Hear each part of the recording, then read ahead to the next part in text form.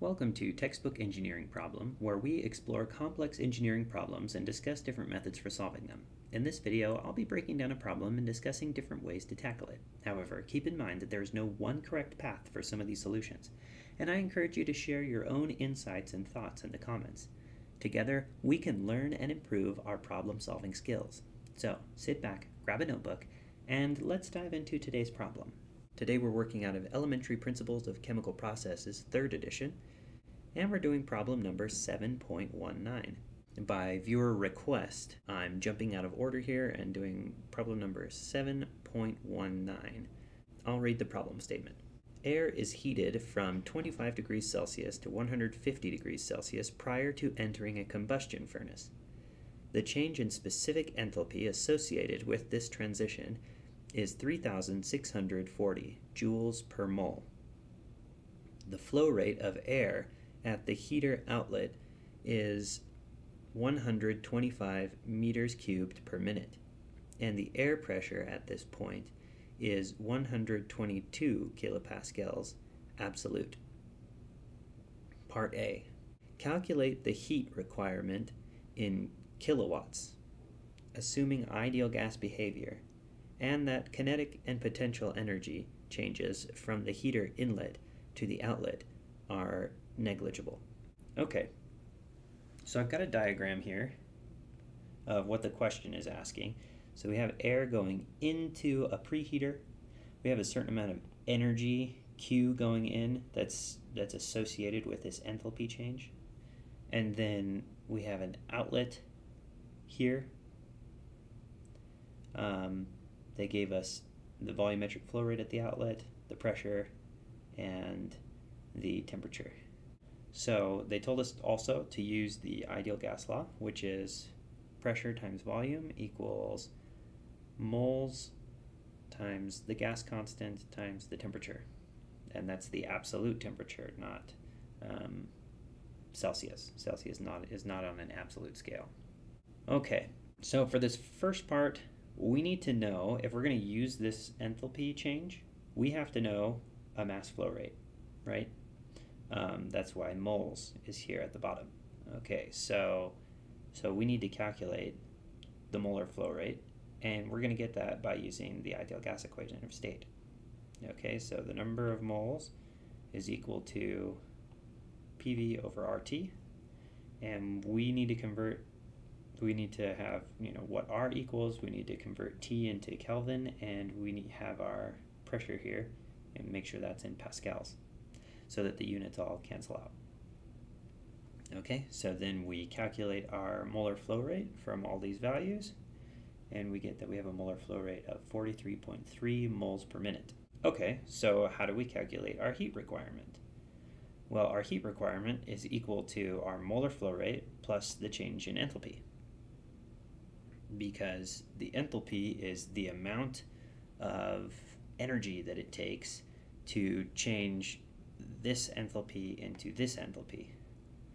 So, okay, so to show this a little bit better, we'll write down our energy equation.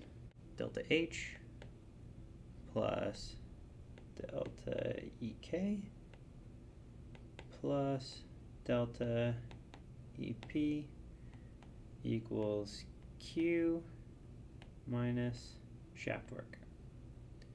Okay, well, we don't have any shaft work, and they told us to ignore these. So all we have is delta H equals Q. Okay, and in order to figure out what delta H is, we can break this up. They gave us a delta H, but it was a specific enthalpy. And so in order to change the specific enthalpy into enthalpy that's a flow, the flow rate of enthalpy, that's what the little dot symbolizes, then we need to multiply it by the molar flow rate. So then you get Q equals delta H times N. Okay? So that's where this equation came from. Okay? So then you multiply what we just calculated here, and then you've got your specific enthalpy change, and then convert minutes into seconds so that we can convert this energy into watts. So we get watts, and then we can convert that into kilowatts. Okay, now for part B. Part B says, would the value of the change in kinetic energy, which was neglected in part A, be positive or negative? Or would you need more information to be able to tell? If the latter, what additional information would be needed? Okay, so let's look at the equation for kinetic energy. Kinetic energy is equal to 1/2 times the mass flow rate times the velocity squared. We know that in our system, there's no accumulation in this unit. So the mass flow rate is constant. There's no generation and there's no accumulation. Everything that comes in has to go out. That's the mass is not created or destroyed, right? The law of conservation of mass. Okay, so the mass flow rate is fixed. So this value doesn't change. This value is constant. So the only thing that could change is the velocity of the stream. Okay, so how could the stream velocity change? Well, it could change if the cross-sectional area of the pipe changes from pipe 1 to pipe 2. The other thing that could change the stream velocity is if there's losses in kinetic energy due to friction in the system. So the gas flowing against the pipe walls, and then also the gas rubbing against each other. If you have a turbulent flow, then you're going to have losses due to friction.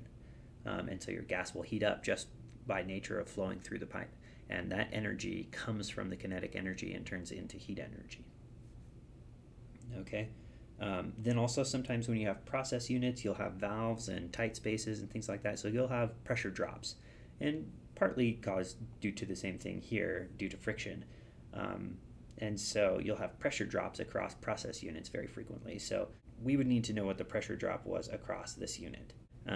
So we don't have enough information on this side, pressure, volumetric flow rate, or the pipe diameter, in order to calculate what the velocity of the fluid is. Okay, so if we were able to calculate what this was for stream 1 and stream 2, then we could see what the difference is. Okay, so if we needed to find out if it was positive or negative, you would say, okay, is the energy in stream 2, the kinetic energy in stream 2, less than or greater than the kinetic energy in stream 1? Okay, so if stream 2 is more than stream 1, then the change is positive. If the energy in stream 2 is less than the energy in stream 1, then the energy is negative. Okay? Alright, well that is it for problem number 7.19. Thank you for watching, and I hope you found this video helpful in your problem-solving journey.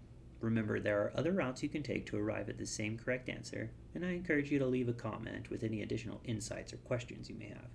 Also, if you have any specific engineering problems you would like me to cover, please let me know in the comments. Your feedback is valuable, and I look forward to continuing the conversation with you.